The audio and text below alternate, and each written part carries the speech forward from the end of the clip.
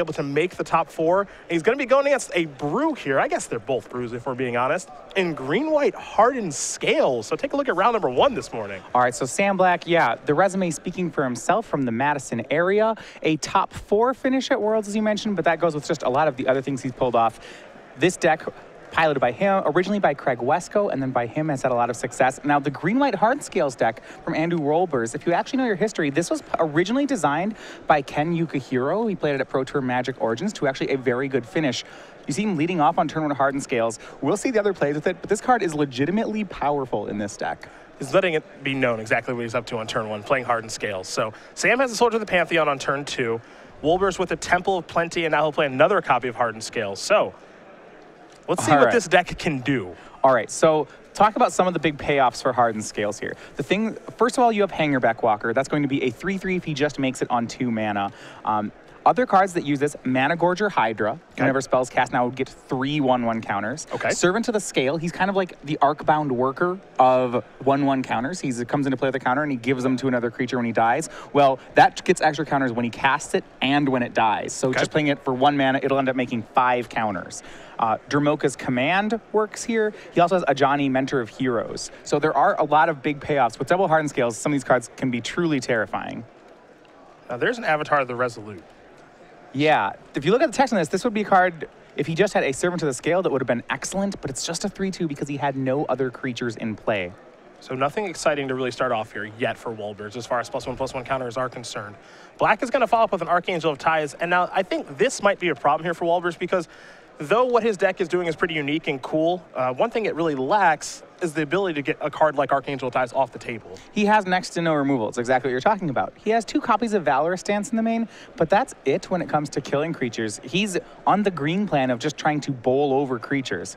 Now that said, before I say there's no removal, Dramoka's Command with 2 hardened scales in play is quite the beating. It's pretty good here because that's going to be not 1 +1/+1 counter, but actually 3, able to win the fight there, take care of the Archangel, come into the red zone here with the Avatar.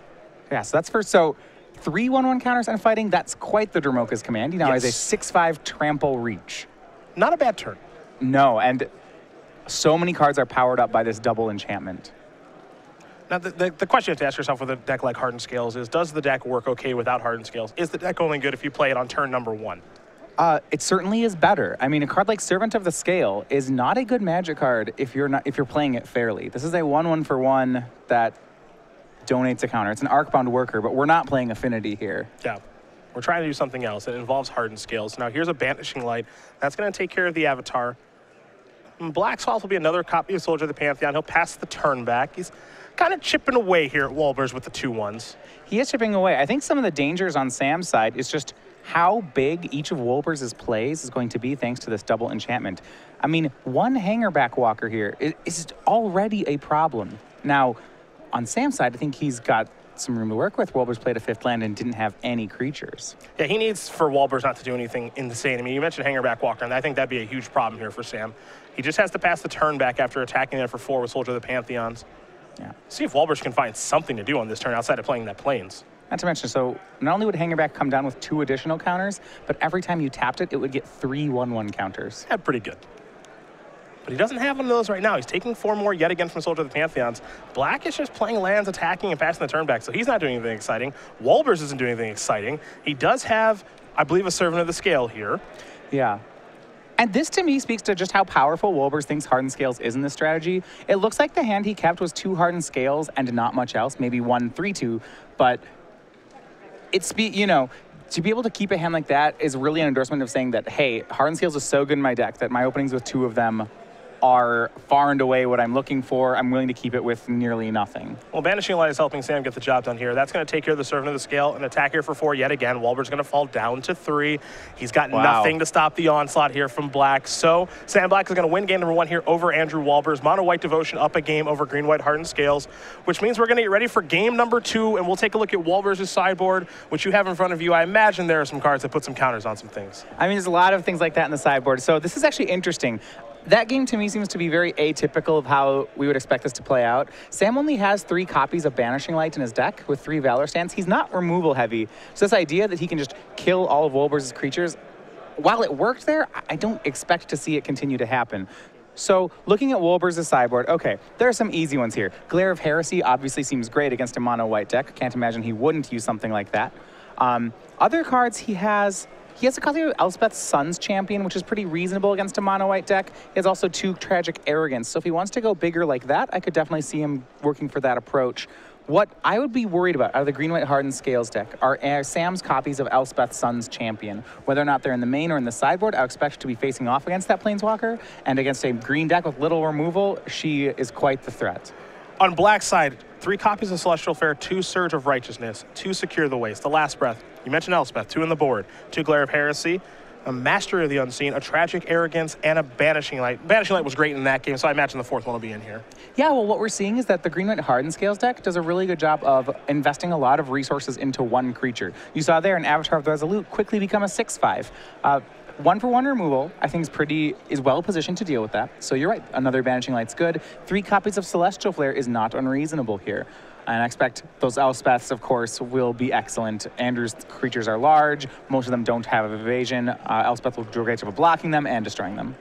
Well, those are the options there for both players. Wolbers will be on the play here for game number 2, so we'll get to see if he can get some action going with the Hardened Scales deck. But in the meantime, we will talk about game night here with Star City Games, a very popular promotion. Thanks to you guys at home for playing in it. We've got, of course, the Kraken or the Kraken, right? We can say it either way. Kraken is actually, yes, so we had the ongoing joke that I kept saying it that way, but actually is an accepted pronunciation. Perfect. So that's September. So it's going to be a Kraken pin. Okay, it's going to be a Kraken pin for the Minnesota man. We're in Milwaukee. We are. We're up around where this is acceptable way to say it. This is for September. A little too late to get signed up for that, but October, we're doing the Hippo. We already know about that, how long and hard we've fought to have a Hippo here in game night. So that's coming. And then for November, we've got Otter von Bismarck, the Otter. So make sure you do get signed up, starcitygames.com/game night. Contact your local Star City Games representative, and we can get that stuff taken care of for you. And in December, we'll have a little something special, a little holiday theme there. I think you might be able to guess what that is. But we get ready here for game number 2 between Sam Black and Andrew Wolbers. You mentioned Sam Black and his resume kind of speaking for itself. You know, I've known Sam for a really, really long time, and to see kind of how he's made strides in his Magic career, it's been really a lot of fun to watch. You know, kind of starting off as a brewer, not to say that he isn't a brewer anymore, because he certainly likes to brew. He is playing Mono White Devotion this weekend after all, but he's really put together a heck of a resume with multiple Pro Tour top 8s, that World Championship top 4 a couple weeks ago. He's become one heck of a player. It's really, really been impressive. Yeah, and it's rare that you see a combination of a top-level deck builder with a top-level pilot, and Sam is one of the few people who can claim both on his resume. Yeah, loves to brew, loves sacrifice effects. There's a new Blood Artist in Battle for Zendikar. So yes. Perhaps. I'm really excited about that card, actually. So perhaps Sam has found a way to get some more wins with that kind of effect. I know that he was kind of the designer of the Aristocrats deck a couple of years ago and those sacrificial effects that he loves. But as he's written in articles, he's not drawn to those effects. He's just, if they're powerful in the right format, he will certainly try to play with them, but he's not going to try to force it. And with the Mono White Devotion deck here, he put a lot of time in here. It was certainly worth it as it made him to the top 4 worlds. Yeah, eventually was defeated by Seth Manfield. Yeah, the champ. The champ. That was in the semifinals. You know, watching that match and talking to Sam about it and what he's written about it, just didn't feel like the matchup was particularly good for him. The way that Seth's deck lined up against Mono White Devotion was very, very difficult for Sam to beat. And we actually saw Mono White Devotion last weekend as well in Worcester, where it just did not line up very well against really the power level of Abzan, because the deck is, as we know, extremely powerful. Well, and that's just what's interesting to me, is to be willing to not only play a brew, but play a brew that is weak to Abzan in this metagame is bold. It appears as though it is weak to Abzan from what we have seen. But he was able to put together the necessary wins to make the top 4 at Worlds with the deck. He's up a game right now. And we'll see if he's going to keep his opening hand as Wolbers is going to send his back. Looks like Sam is happy. This is actually the first time I've seen the green-white Hardened Scales deck in action on coverage here. It is, I think some of the plays with it are very impressive. Enough well-timed removal spells does seem like it could be a difficulty for it, though. You know, at that spot, Sam was able to negate the payoff of those Hardened Scales just by having enough kill spells to deal with. It only took, I believe, 2 creatures that he had to kill. Yeah, he had 2 Banishing Lights for 2 creatures that were pretty large, and just having those removal spells, you know, that could have been Hero's Downfall or something of that nature. Things that Abzan certainly does to kind of push through the damage. So the creatures are definitely going to be large when Hardened Scales are drawn. The question is, does the opponent have removal or not, I think. Mm-hmm. And he'll have more after sideboard. Yeah. I think that might be kind of a downfall. I think that a lot of people are going to they're going to be boarding in more removal against what this deck is trying to do after sideboard. Now, Andrew is bringing some more removal to the table himself. You know, he's bringing in a card like Glare of Heresy for this particular matchup, so it's not like he's not doing anything on his side. Though we will find out here, and this will give us at least a small example of how well this deck mulligans, because he's starting on 6 cards right now. And it looks like he will keep. He'll start off for the Forest. And there's a Servant of the Scale as we're underway here in game number 2. Black with just the Plains before passing the turn back. So Servant of the Scale does play well with cards like Avatar of the Resolute, which we see here. He'll get to be pumped to 4/3 because there's one creature with a 1/1 counter in play. This is a card I'm interested in, Avatar of the Resolute. It's one that it's pretty easy to forget about and fly under the radar. Yeah, this card is powerful enough for constructed. You know, as I think Patrick Sullivan would say, it's priced to move. Yeah. Now that said, the fact that you're playing a green and being interested in a 3/2, those are the narrow parts of the card. There aren't that many decks that can actually do that. But this is a powerful Magic card if you can find a shell that can support it. Well, here come the beatdowns. This is an attack here for 5. Yeah. Cleverly plays around a Celestial Flare, whether or not Andrew's trying to. Even a Celestial Flare would just move the counter from Servant of the Scale onto Avatar. Sam can still take 5. Yep. Sacrifice of Windswept Teeth. Looks like basic Plains is the land Wolbers has searched up, so we'll see if he has a play here on his 3rd turn, as he's off to a great start here. Black with just a couple of lands to start. Looks like Sam's payoff is in the form of Bramaz and Wingmate Rock. Well, here's a Mana Gorger Hydra.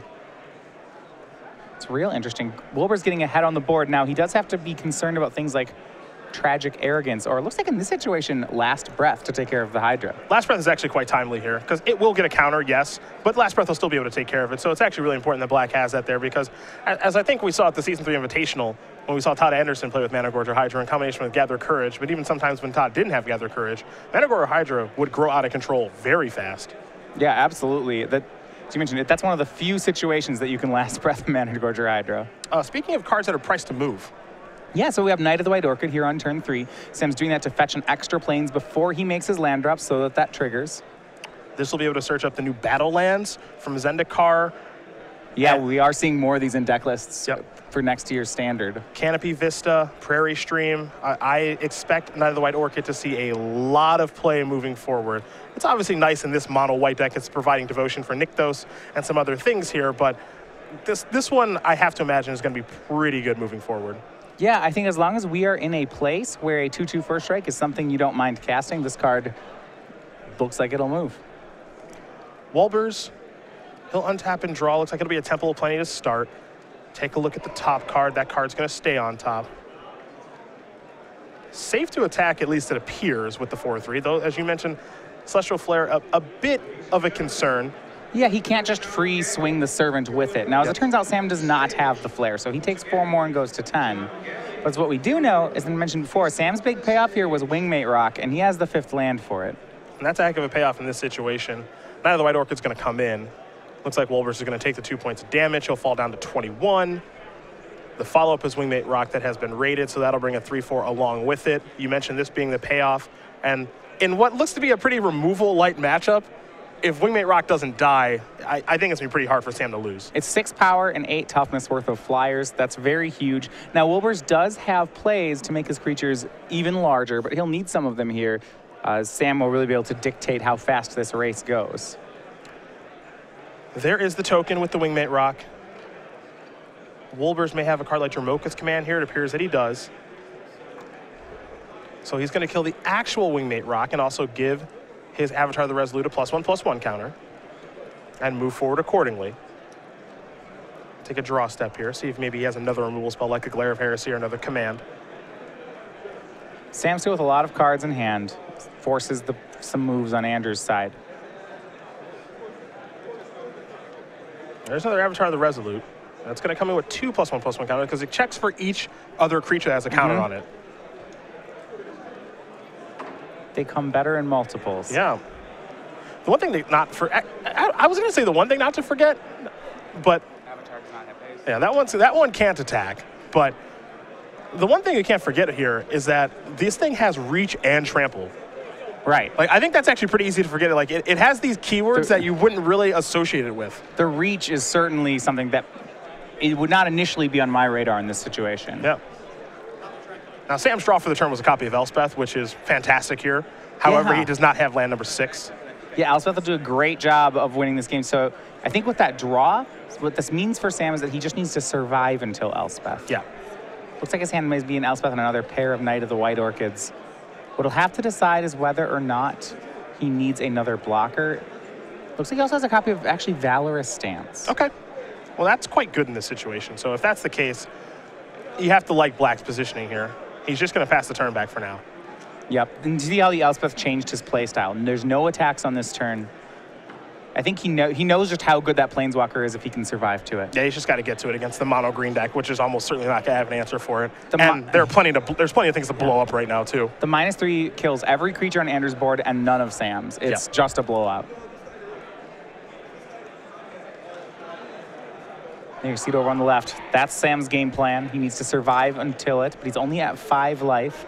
He's sitting on a copy of Valorous Stance in hand, facing down 2 lethal Avatar of the Resolutes. Can't forget those Avatars trample, too. Very real in this situation. Don't know if Wolbers has some way to maybe clear the path here a little bit, but Black's cards have lined up pretty well, assuming he does draw land number 6 for Elspeth.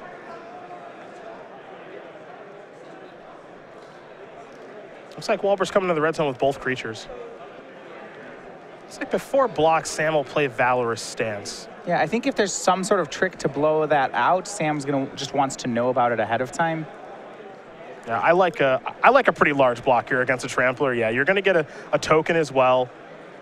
Yeah, everything. Yeah, I think this block's appropriate. It causes Wolbers to have numerous tricks if he has them, to be able to make his Avatar live and maybe kill a bunch of stuff. So I like this block a lot by Sam. So 4 toughness on the Wingmate Rock token, 4 toughness on Bramaz, 1 on the Cat, 2 on the Knight. That's 11 total. There's no way Avatar is getting through that. And it ends up being a great trade. It's just trades straight with Bramaz and the token. And now Elspeth, while it's not going to come in and destroy everything, Elspeth gets to go into the other mode, which of course is make tokens and be really hard to beat. Yeah, it turns out Sam doesn't actually need the Elspeth there. He can just go for another Wingmate Rock. Because Andrew had no follow-up, that trade was just excellent for Sam. Yep. A rated Wingmate Rock and a passing of the turn. Wolbers with another land.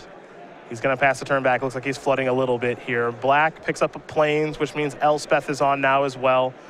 He'll do some attacking for a pretty healthy amount. He'll trigger the Wingmate Rock, gain some life here. And it looks like Andrew Wolbers will get one more draw step this game. Yeah, and that was really the turning point, was that attack where Sam Valorous stances and blocks. Wolbers had him down to 5, needed to find a way to push more damage through, was not able to. And Sam's cards like Wingmate Rock and Elspeth will easily turn the corner for him. And the nice thing here, if you're Black too, you might give yourself a little bit of pause about, do I want to put some more things into play, but if you're playing against a green-white deck, yeah, there's no reason not to. You can play everything that you want to play. There's not going to be much of a punishment. That's exactly what you see him do.